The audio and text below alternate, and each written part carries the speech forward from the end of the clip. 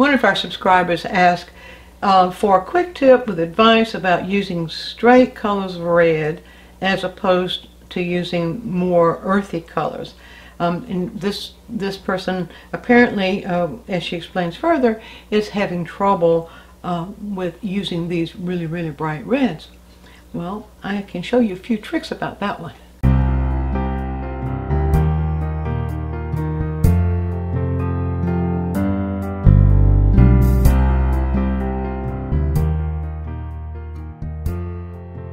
I chose about the reddest thing I could find to show you how I would handle working with reds, and that is red tomatoes. If you take a red tomato and put it within a light source, you can actually see these things happening. Now, first of all, I want to show you what not to do when you're working with these bright, intense colors. Here's what not to do. So I'm going to be using cadmium red light. Cadmium red light is a color that is very, very close to what we might call tomato red. You see, if I hold my brush right here, you can see that. Now, what you don't want to do, well, let me just go ahead here. I'm going to take this tomato. Don't have time to do all of them, so I'm just going to take that. Well, let's just do a quick little sketch here, and let's sort of create a kind of a tomato shape here and show you what you don't want to do. And I've seen people do this and then they wonder why their results is not satisfactory, and that is they will take I've seen people take a complete brush load of that pure high intensity color and just cover the whole thing with it, and then wonder, why doesn't it look like a tomato, or whatever tomato, or in some cases, I don't suppose you have an apple that red, but they might ask, well, I painted it red, that's what I see. That's what a lot of people will say, that's what I see. Well, no, that's not what you see, that's what you think you see, that's what you're looking at, what you're looking for. A lot of times when we're looking at color, we'll call that color to ourselves, like we'll say red, and then we'll block our eyes from being able to see those variations that make it look not just red, but like a red tomato.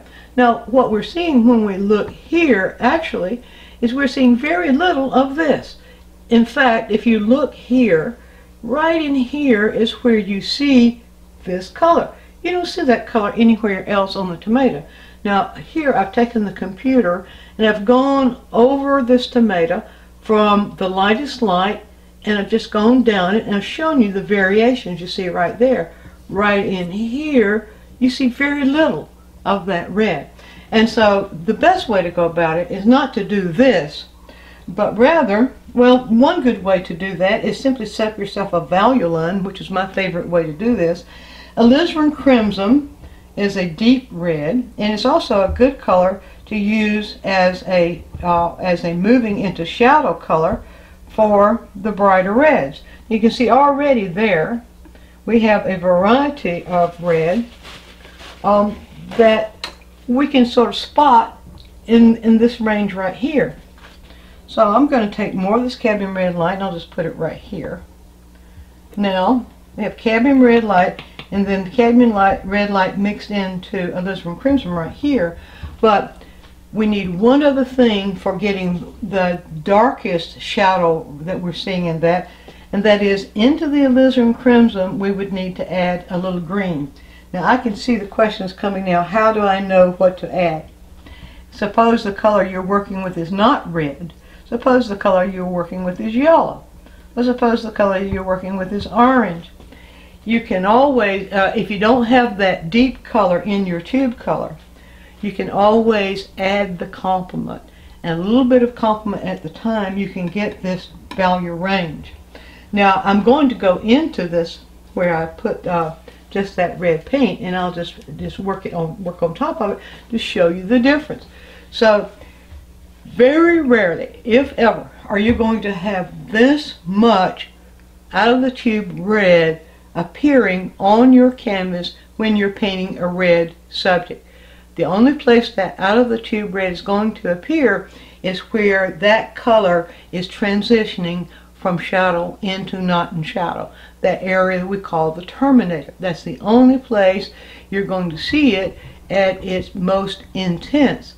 Now if you have flat objects like flowers and so on, you'll probably see a little bit more of it. But to have too much of this intense red there, it's just going to flatten the whole thing out, and actually it's going to bombard your viewers. So let's take a look at how we'll do this. Now I'm just taking all this red out, and I'll just work my way down. Well, I'll start right here about where that terminator line is. Now you see if I go into there with a little bit of alizarin crimson mixed right in here like this. Let's just move that around, just move it around. Okay, that's coming a little bit more shadow over here, and now I'll just weave that in, and we'll weave it in a little bit here and have it gradate. Let's get it right in here too. Have the alizarin crimson to gradate into the cadmium red light right in here. I normally would not put this red down first. I normally would start building from the shadow areas up to the light areas, but since I have this here, I wanted to show you the difference of when you just have that flat red there and then when you begin to add some shadow to it. Now it goes in two ways. It moves into shadow as it's going off the side right here. You can see that right there. Well, you can also see some cast shadow caused by other things, but if we're looking just at tomato, it will begin to move into shadow as it goes around like that, and that will then gradate, and I'll just gradate that in just by blending, and it will also begin to move into shadow over here on this side. So I'll just pull some of the alizarin crimson over here like that. It's kind of blend. It doesn't take much just to blend it in. It goes into that kind of subtle shadow like that. Now I know a lot of people, there are those who would be developing these brush strokes in planes. I'm not concerned with that. What I'm concerned with is just showing you that value gradation that you get when you're actually looking at red. Now we'll move even deeper in. You see right in here, move even deeper into the alizarin. And I'll just, well, in fact, what I'm going to do is I'm going to come in the very deepest shadow right here, and let's just pull it up like that. And from the very deepest shadow uphill like that. You see? Just pull it up like that. And let's pull it this way because it would go, that shadow goes around. Now I'll give that some blend. Let's give that a little bit more blend. And then gradually, this is called gradation, by the way, gradually blend that color. Whoops, it picked up that dark, which I did not want to happen. Let's go back into here and pull it down. There we go, like that. Alright, so now you can see that gradation. Now let's throw a little bit of a occlusion. Oh, you have a little bit of occlusion shadow right here. That's the shadow that moves totally away from light. Right in there, you'd have even more if that were sitting on the surface. Okay, now the real cadmium red light. Well, you can see it is only about right there. I need to wash the brush because I have that cadmium red light. I have the alizarin crimson in the brush, and so that kind of made that a little bit dull there. So I'm going to show the pure stuff right here. Pure stuff appears right here where that apple moves from shadow into light. Now, what happens to tomatoes and what happens to a lot of red objects when they move past that terminator line into brighter light, they're not red anymore. They change color. They'll move towards orange. So I'm going to pull a little bit of cadmium yellow deep in here and get that a little bit orange and show you right here that actually begins to turn orange as it's moving more towards light. And then, and you can see it right there, you can see that where it goes even in stronger in light, you don't see red, but you see orange. So you can do this experiment. You can do this experiment by taking a red, an actual ripe red tomato, put it under a light, and then look for change in color. Now I haven't done the green or anything like that. And then we always see that what we call the highlight, which is the center light. That's the light that's where it's really reflecting. It's like here and there. center lights are reflecting. And of course, all right. So let's just dig down in here and give that tomato a. That has nothing to do with red, does it? Give it a little bit of a connection to its stem there, and at that point you do have a little bit more of that deep shadow to where it goes, where it connects with the stem.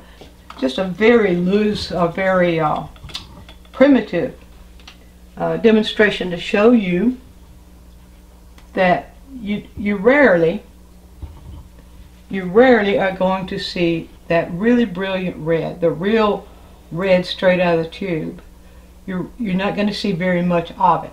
What you are going to see is that color in that terminator area where shadow falls, or where the image falls out of shadow and into light, right in here. And then as it moves down the object, you see it falling in deeper and deeper into shadow. So that then pretty much tells you about using those bright colors. So we have lots and lots and lots of video tutorials on our site, all dealing with color, the problems of color.